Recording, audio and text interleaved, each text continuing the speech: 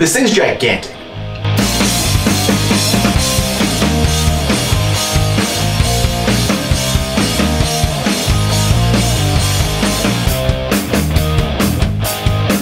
This is the Dragon Slayer. This is a sword belonging to a protagonist in a manga and anime named Guts. It was more like a large hunk of... Okay, I know I called it a sword. I'm probably going to call it a sword a lot in this video. I understand what was quoted in the manga and the anime, that it's a big hunking heap of iron. But, in my opinion, it has a handle, it has a blade, it's a sword. But, I get it, I understand it. Don't comment. And if you've ever seen Berserk, you'll recognize this instantly. First off, I want to say, I don't want to pander to absolutely anybody here. I've never read the manga, I've never seen the anime, and I'm not going to do a bunch of half-hearted research trying to lie to you guys about, oh, hey, look at this, or make some witty quotes or anything like that. This was sent to me, the design, or the suggestion at least, was sent to me by a fan on Instagram. Thanks, Willie J, I really appreciate it. And I've heard about Berserk, I've heard about the anime. If you've ever watched Gundam Iron-Blooded Orphans, Akihiro in it is always called Space Guts. He's a very simple protagonist from what I've gathered. And he has a really big ass sword. He's called the Black Swordsman, I believe. I did a little bit of research, but not enough to where I'm just going to try to lie to you guys. This sword is cool. I'm a very big fan of large swords. I have the Buster Sword sitting up here. I just like big weapons like this. They're really cool, they're really intimidating, and I've always seen glimpses and images of this weapon, and I'm like, okay, you know what, when he sent that to me, I'm like, I want that. So I hopped on CG Trader, I found this file, and I was like, oh, yeah, we can do that. We're gonna build that. And I'm really glad I did. Now, don't get me wrong, I do plan to go and watch the anime. I just don't have time for the manga, even if it might be better or worse. Usually they're better. But this is a really cool weapon, and I'm really glad I made it. So I want to kind of talk you guys through how I made it, what I did, the pitfalls I ran into. But it's going to be, again, a little bit less of a tutorial than normal because I didn't record the whole process, because sometimes I just kind of like building stuff, and I don't really like to be weighed down by having to record every process. Granted, I did get a little carried away on this thing. Once the ball started rolling, I really just worked to finish it, and now we're here. So I definitely want to take you guys through some of the little bits and issues I ran into, how I was able to reinforce it so I could actually hold it out properly, because what is a sword like this if you can't actually hold it and wield it and pose with it properly? It's just, you know, it's just a prop at that point, and that's just no fun. So let's get started. So when you receive the files, you're going to notice that the sword is cut into about 10 pieces, roughly. And these are going to be all the pieces you're going to need to actually print and assemble it. But since they're pre-cut, you might run into a little bit of a problem where, all right, this isn't how I wanted to cut it, or I wanted to cut it a different way, or how can I rebuild this and cut it the way you want? So you can probably search all day finding a different STL, but this is the one I went with. And if you start dropping things in Slicer, you'll notice that it's going to auto-align and it's going to auto-hone them, which isn't always ideal because you want to see how the sword or weapon is going to be assembled. But there's a cool little trick I want to show you guys to get a better grasp on what you're going to be dealing with. And all you have to do, and you go up to File, you go to Preferences, and you remove the auto-align feature. Now, I've showed you this in a couple other videos, but I'm going to re-show you again. Now, what this is going to do, as long as the coordinates in the 3D space are saved, it's actually going to slowly rebuild exactly where they were separated and modeled. So you can actually use this to rebuild weapons and props to get a better feel on what they're going to look like, how they're going to be aligned, and you can slowly rebuild the entire thing. And this will give you a good dimensionality, a good size. So now I have the entire sword sitting here in Slicer to get a better look at it. Now, if I wanted to, and I didn't try it, but I could export the STL and see if it fuses everything together. And I did this, I did the measurements and was able to scale everything up to see how it actually looked at 100%. And I actually ended up scaling this up to 110% because after doing some math and looking at everything and realizing, okay, cool, it's a little bit shorter than the Canon, so I actually went and scaled it up. It measures roughly 1.9 meters canonically, and it varies between 6 foot 2 inches to 6 foot 5 inches. So I scaled it up, and you can actually go up into scale and Slicer, and this is actually down to 16%. And if we go up to 110, it actually kicks it up to 1980 millimeters. And this is the size that I actually went with, and we have the full sword here now. So from here, if you wanted to, you could go through and actually start making your own cuts and slicing it up however you want to fit on whatever bed you're going to be printing it on. There we go. We can actually cut this apart and leave it, or edit this to get a better view of everything. And from here, you can actually start chopping it up and sizing it up and seeing, all right, this is what I want to do or print.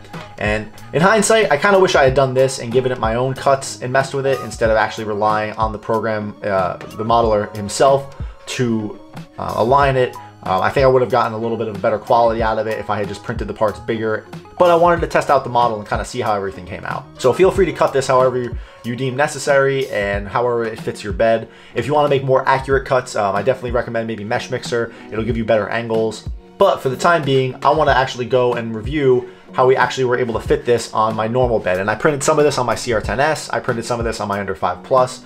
Let me show you some of the pieces actually on the Ender 3. So as you can see, these are pretty big pieces, and they are definitely going to take up some room, especially since I scaled it up to be a little bit more accurate. So if we actually pump this up to 110 and we center it, you can see just how much bigger this is than the bed. And even if I try to align it and mess with everything, I could probably play around with this for a little bit and might be able to just get it to fit. It's going to be a very, very risky print that I don't know if I would trust.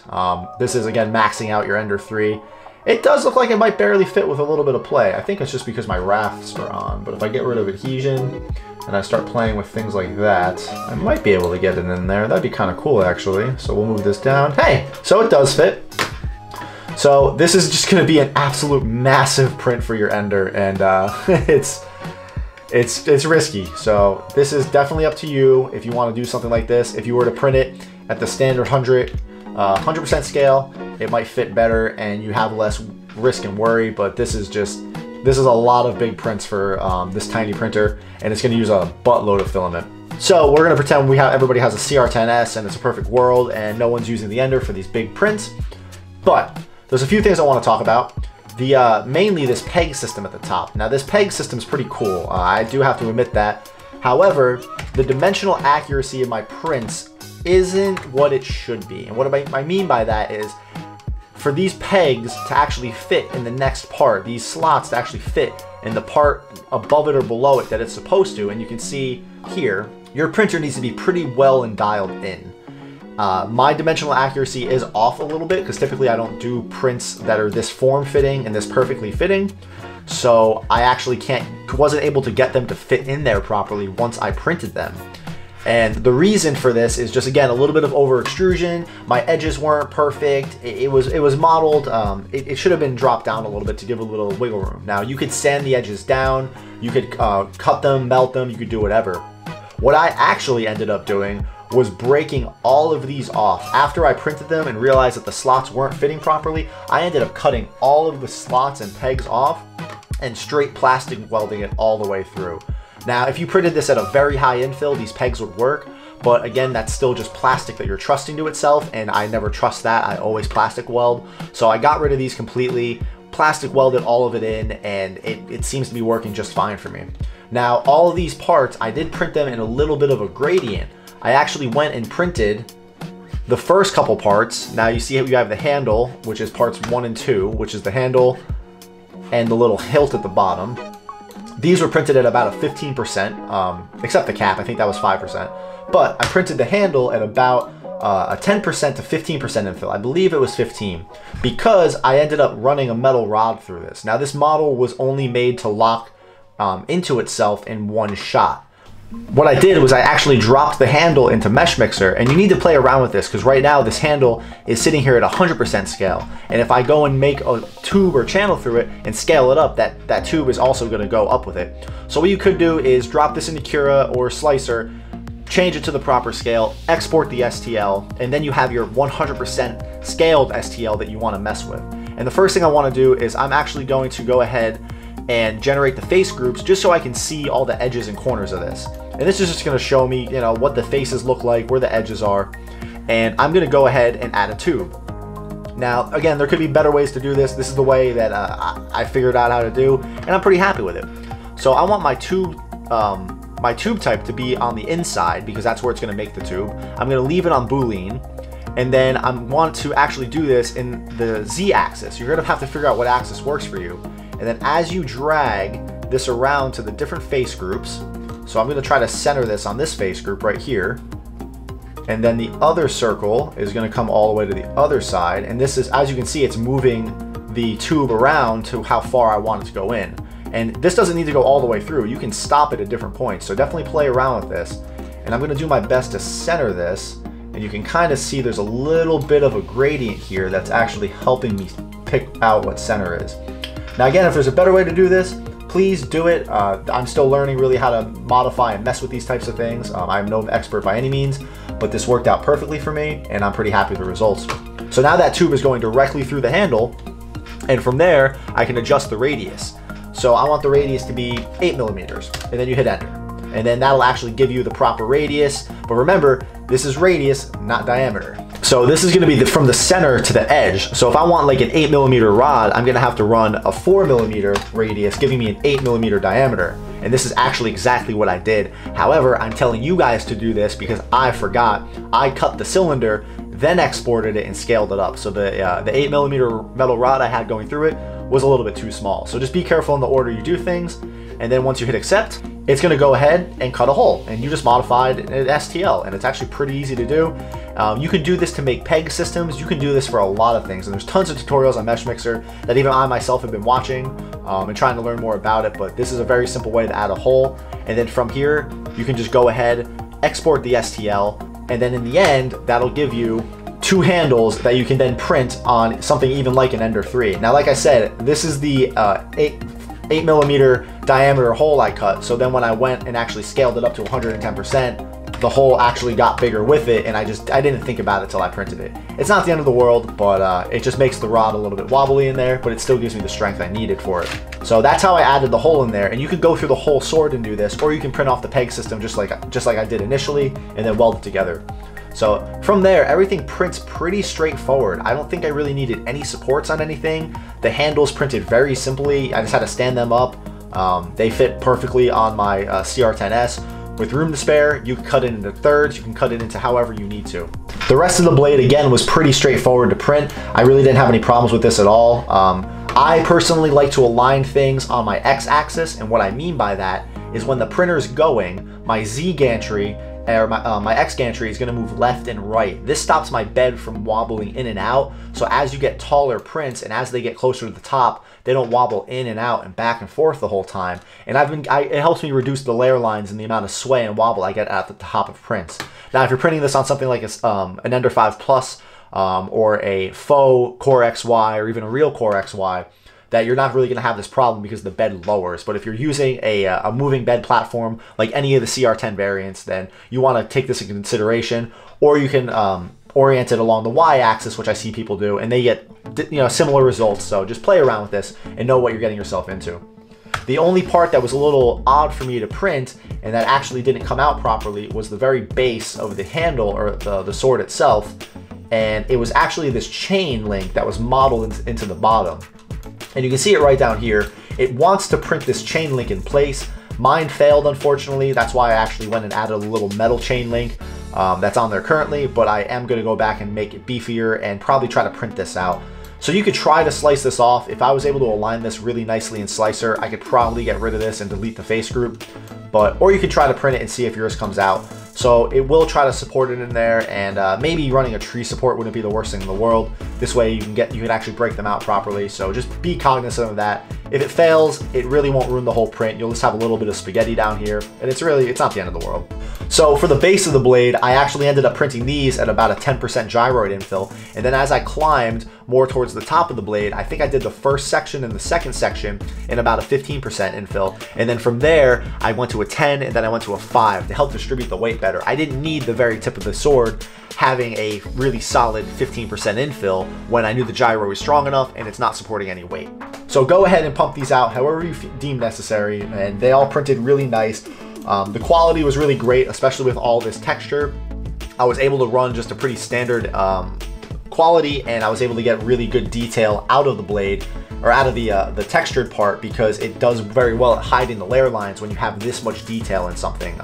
It wasn't a problem at all. And then we sanded down the blade so the layer lines right there were hidden all by themselves. So after I got these printed, I went into the garage, and I'm going to show you guys some footage from when I actually was welding it together and painting it and sanding it and getting everything all pretty. So let's take a look at that. So I've got everything printed and welded up. You guys should know how to weld by now. With my PLA welding tutorial. This is a little bit of a weird one. Unfortunately, I printed it on my CR10Ss and they had a little bit of lifting. So you can see where here the seams lined up beautifully, but I had to go and fill in. And I wish I had taken a picture of it, I'm sorry. I just was kind of aggravated. So I actually went in and filled all this in with some leftover filament and just extra waste. And it wasn't too bad, but literally just, you know, almost like with a 3D pen, just kind of melting and filling everything in. I used pieces of tape to kind of line everything up. And just like my Buster sword, what I did is everything's concave.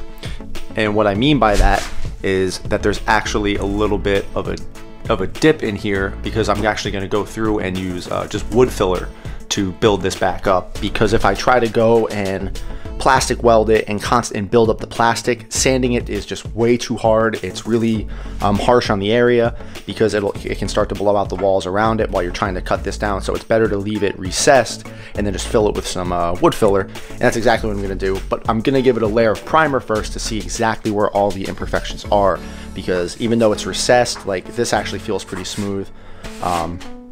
And I had a couple print failures, as you can see. Not everything's uniform. These are all solid pieces, and I had a filament change here, so that was pretty easy. But then this part failed right here. Unfortunately, we had a little bit of a power outage, and it was on a printer that didn't have print resume, no biggie. So I had to go and print the rest of this. But when you have an issue like that, where you have a print failure and you need to weld, obviously there's no top layer to this. So I had to actually make sure to fill in and really weld this. I wouldn't have been too concerned if it was near the top, but it's literally the second section of the blade. So this is going to take a lot of weight, and you know, I want it to actually be nice and sturdy, and trust me, it is. I already have the handle cap and the actual handle built and primed. You can see where I actually had cut it in half and welded it. Again, this is a little bit better example where it's recessed, and I'm just going to go and fill that with wood filler. But this smoothed out really nicely. Again, I just used my palm sander and knocked it all down. And then this is the metal rod that actually travels through the entire blade and through the entire handle for rigidity. And the two last things I want to touch on before I actually go and prime this, this is obviously textured right here, so I was only able to knock it down a little bit. That's why my welds here were just so crucial. We're gonna see how they come out once I prime it, but I just scuffed it up a little bit. Obviously I can't cut it all the way down or I'll lose that texture. And then there's a little chain, a little print in place chain that hangs off here. It had actually broke off when I was removing supports, but I'm actually gonna try to go and get a real metal chain link in here. I think it'll just add to the effect. So I just smoothed that down, and you know, we can fix that. So let's get this in the paint booth and we'll start priming it.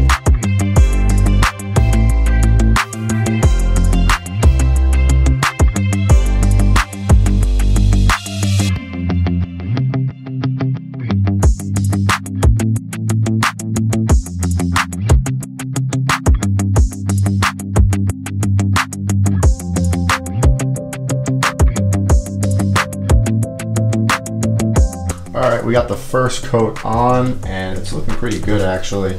There's gonna be a lot less touch-up than I thought, believe it or not. But you can see, you know, how it's already, you can tell that it's got concave. That'll be super easy to fill. Really aren't too many layer lines left on this. I guess I sanded the bottom of the blade a lot better than the top. There's still a little bit peeking up through here. And you can actually see I had a little bit of under extrusion at some points. So that's gonna be interesting to fill in. That filled in pretty nicely. There's not too much of a gap there, but then here you can see there still needs to be a little bit of love, and I'm still playing with ideas on exactly how to fill that in, but we'll get there. So that shouldn't be too hard. So this looks pretty good. You can actually already see it drying. Like, this is already actually pretty dry to the touch. This stuff is great. So we'll let this dry, and maybe I'll do another coat and then flip it over. And I still have a very good amount of the can left. I will be able to do this whole blade probably 2 coats with just this one can. So that's kind of where the build footage ends, guys. Like I said in the beginning, I kind of just went through and made this thing. I rinsed and repeated, like I said. I was sanding it and I was priming it. I sanded it and I primed it. I sanded and I primed it, and I filled it as much as possible. And unfortunately, if I was out in any other lighting situation, if I was down in the garage, if I was downstairs, this light right here in my camera really amplifies the seams, and I can't see any of the seams. No matter really how I hold this blade looks great. But looking at it in the camera and looking at it on the TV right now, I can pretty much point to almost every single one, and it's a little annoying. It's gonna make it a little bit annoying to film. I'm gonna be honest, it's not my absolute best work, and I think eventually I am gonna go strip down the paint again and try to get it a much glossier or more reflective coating. But I am very happy with it. It is still just an absolutely intimidating prop, and I just hit my mirror, that I think is just really cool to have, and I'm glad I built it. It was painted with just a generic black spray paint, and then what I did is I went over it with this Rust-Oleum oil rub bronze to give it a little bit of a sheen to it. Actually very similar to how I did my Buster Sword. And this was a chrome Rust-Oleum. Now I didn't actually go spend the time wet sanding with black and taking all the time in the world to get this nice and shiny and glossy, because even in the anime it was never this beautiful shiny metallic sword. It wasn't this really, it's a hunk of iron, you know, it's this big chunking beefy hunk of metal. And I think I still am gonna go add some cuts, add some chops. I still want to dirty this up, and that's actually gonna help hide a lot of little crimes and imperfections all over the blade. The sky's really the limit with this. And then I took it one step farther, and I actually wanted to get the handle a little bit more accurate. This is just an old pillowcase I cut up. You know, you can have a little bit of fun with props and, you know, cosplay. And I have some fake vampire blood. I don't know why I had it. It was probably from a few Halloweens ago. But I actually went through, dirtied it up, and unfortunately, it didn't stick to the paint as well as I wanted it to. I'm still going to experiment with that, and what I want is half of the blade, one side to be all bloody and dirty, kind of like it is in the anime, and then the other side will be a little bit more presentable. So it'll kind of be a little bit of a dual weapon for photo shoots or whatever I want to do with this. I do wish I was taller. This way I could actually do maybe a Guts cosplay. We both have black hair, but I am nowhere near his height or his size. That'd be kind of cool. After everything was said and done and assembled, I did go through and insert the metal rod, and if I shake it just right, you can hear it wobble around in there, because like I said, the dimensional accuracy was off when I scaled this up to 110%. Now I can go and pop this handle back off, take the rod out, maybe add some duct tape, really beef up the metal dowel or metal rod that's in there, stick it back down. But right now, I really can't be bothered. I will, again, fix it one day, but for the sake of the video, I'm pretty happy with it. I don't want to spend this video teaching you guys how to sand again. I have a video for that. How to plastic weld again. I have a video for that. Hopefully I've been able to teach you guys all the little bits and tricks you need to assemble this. We've gone over painting. We've gone over all of that stuff. I wanted to show you more what the final model looks like in case you guys might be interested in actually building it, where to get it, and how I kind of arrange the prints. Again, this is just a really cool blade. You can scale it down for a little bit more ease of accessibility. I don't know if I'm ever actually going to bring this thing anywhere, but it's still pretty cool to have. Here's it next to my Buster Sword for a little bit of a comparison. Having both of these is kind of cool and fun, and I'm glad I made both of them. I'm a big Final Fantasy fan. If you guys want to see how this Buster Sword was made, I do have a build video on this. It's a little bit more in depth than the Dragon Slayer, so you can kind of combine the techniques that were used in the Buster Sword as opposed to this, and kind of bounce the ideas off of each other. Again, there's a metal rod inside this one too, because what's a Buster Sword if you can't carry or wield it? That kind of just about does it for this video, guys. I hope that gave you enough insight into building a larger weapon or a larger prop like this. If you guys want to learn a little bit more about building these bigger weapons and more in-depth techniques that go into it, I did just recently do a live video. It's called Building Big Ass Props and Big Ass Weapons, so you can go check that out. It's a pretty nice live stream, kind of covering all the little ideas and tricks for making these and some welding techniques that aren't covered in some of the other tutorials. So you guys can go give that a watch. There's a lot of information in it. I've gotten some pretty good feedback from it. If you guys haven't already, if you could subscribe, that'd be really cool. I have a lot of these little one-off weapons I'm still trying to make. I am working towards making Cloud's fusion sword from Advent Children. I'm always down to make these big, just overly grotesque sized weapons. So if you guys have any suggestions, maybe kick them out in the comments. I'd really love to hear some other ideas for maybe some animes I've never heard of. I've already gotten some suggestions from weapons from Bleach, Seven Deadly Sins, animes like that. So if you guys have any other suggestions, I'd really love to hear them. If you guys want to interact more with the 3D printing and cosplay community and just meet other like-minded people, from noobs to beginners and people who have been doing this way longer than me and who are way better at this. Please check out for the Discord link down below. It's a completely free community Discord and it's over 700 members now. It's a beautiful place to be. There's tons of friendly people who do all the same stuff and none of this stuff. So it's a really good dynamic to bounce ideas and learn and share and teach each other. So please go check that out, guys. Again, thank you so much for watching, guys. I really appreciate it. This is just so much fun making these things and hopefully teaching you guys how to do it along the way. I really appreciate it and have a good day. And I'd be lying if I said it wasn't really cool to hold both of these at the same time.